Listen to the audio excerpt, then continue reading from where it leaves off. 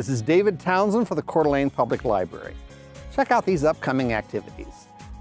The 6th Annual Adler Lecture at the library will be May 11th at 7 p.m. Dr. David Adler, President of the Alturas Institute, will speak on executive orders and executive power in the Trump presidency. This lecture by the constitutional scholar and author is sponsored by the Idaho Humanities Council, the state-based affiliate of the National Endowment for the Humanities, and by the Coeur d'Alene Press, CDA-TV, and the Friends of the Library. Village Life in Ghana, Africa will be the topic of a Novel Destinations presentation on May 12th at 7 p.m. Betsy and Mike Bullard will present stories and photos from their visit to Novel Destinations is sponsored by the Library Foundation. The program is free, but donations are accepted. History author John Wood will share stories from his newly revised book, Railroads Through the Coeur d'Alenes, over 2 evenings, May 18th and 19th at 7 p.m. each evening.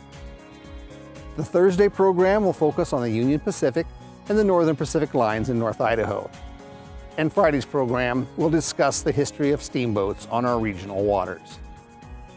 These presentations are co-sponsored by the Museum of North Idaho, the publisher of Wood's book.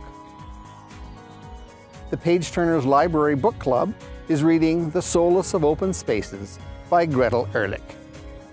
English professor Ron McFarland will discuss the book on May 24th at 10:15 a.m.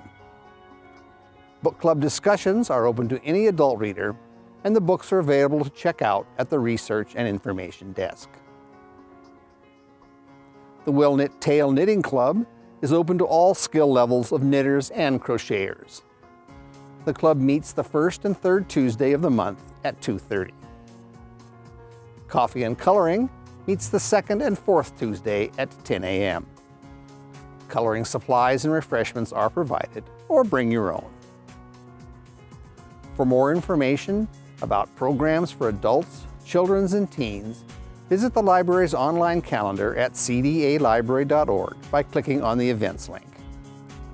To receive the library newsletter and news updates, send an email to me at dtownsend@cdalibrary.org to be added to our list. The newsletter is also now available online at cdalibrary.org/newsletter. And you can also follow the library on Facebook and Twitter. And we're always happy to answer questions over the phone.